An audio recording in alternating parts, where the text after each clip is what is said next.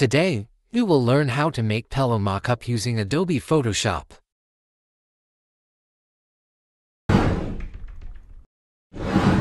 Choose Quick Selection Tools and select Pillow. Press Ctrl-J to duplicate selection. Choose Rectangle tool.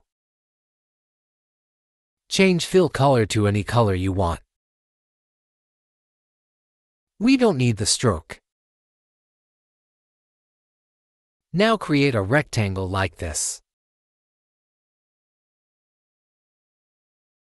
Right-click on Rectangle and choose Convert to Smart Object.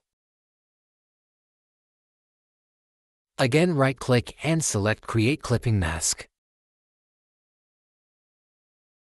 Change its blending mode to Multiply. Now double-click on Thumbnail of Smart Layer. Drag and drop your design. Adjust the size. Now press Ctrl-S to save it, then back to our main workspace. As you can see, the design applied to on our image, but needs some fix. Double-click on it to open blending options. Hold Alt and drag this slider a bit to the left.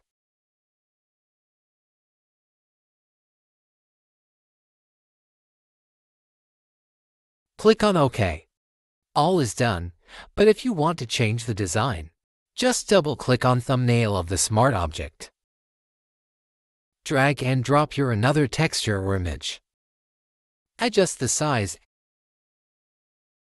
and press Ctrl-S. Go back to main document. As you can see, the changes are applied.